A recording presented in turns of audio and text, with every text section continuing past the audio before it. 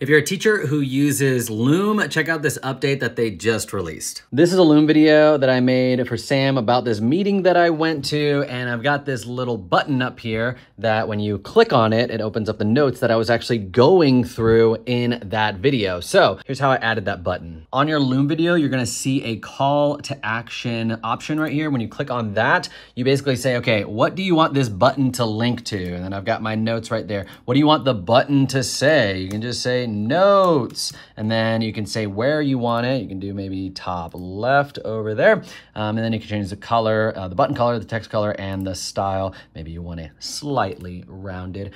Save call to action. So this is going to be great if you want to provide the notes for your students that you're doing the screencast on, and so that way it is accessible while they're watching it right at their fingertips, and it opens up a new window so they're not going to leave your video once they click on it.